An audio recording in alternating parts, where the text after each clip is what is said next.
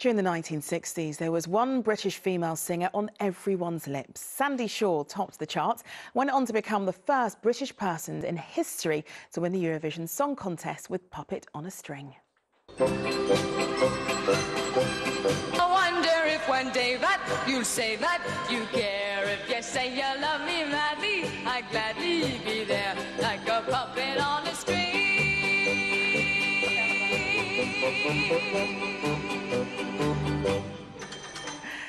Still such a great song. Originally from Dagenham, she's now been given an honorary degree by South Essex College, and she's popped in to tell us all about it. Wonderful to meet you, Sandie. Sorry, Dr. Shaw. Sorry, Dr. Shaw. How does it feel, Dr. Shaw? I must get that right. It feels amazing. It feels so nice, and especially from Essex. Yeah. From Essex University, to sort of like be recognised and acknowledged by them.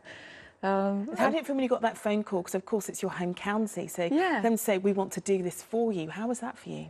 It was just so nice because I used to hate school, and I sort of like learnt through the University of Life rather than through a proper university, so it was kind of acknowledgement of my life choice, as it were. How does that compare to winning the Eurovision Song Contest back in '67? Oh, this is much better.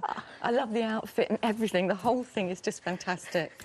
But giving away all the other degrees to people is like my arm at the end of it. Yeah. I had to remember everybody's name. But all the students loved being given their bachelors, whatever, Bachelor of Arts things by me. And their MAs and their BAs and their it was a lovely moment for you, wasn't it? It was, yeah, it was great. That and being with all these young students that had actually worked hard to get their degrees. Mind you, I've worked hard all my life, so... Absolutely. You mean you had, I believe, 8 top 10 UK singles, and you... I think I've had more than that. Oh, you've had more than that. My mistake. You've had way more than that. I've had way more than that. But a lot of your singles you also translated into different languages according to the countries that they were being played out in. Yeah. So you did a lot in the industry. How does that compare to the industry now, do you think, in terms of the way that a lot of kids are getting into music? Well, we used to sell more records, so the numbers have gone right down. So that must be a bit distressing.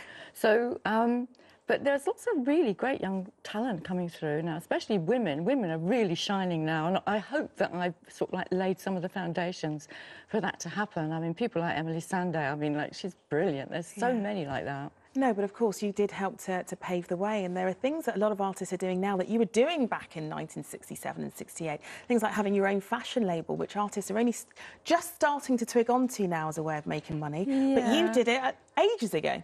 Yes, I did, and I actually did the designs. I just didn't put my name to it. I was a bit more like Victoria, but... Yeah.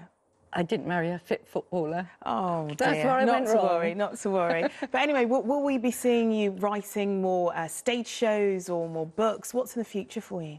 Well, I'm carrying on with psychotherapy because I really love working with other artists, and I represent all the recording artists, all the UK recording artists in Europe and with the government here, and yeah, standing up for the rights, man. Good. Well, congratulations again, Dr. Shaw. Oh, An absolute pleasure to meet you. Nice? It does just roll off the tongue. Yes. Thanks very much, Sandie. Thank you. Bye.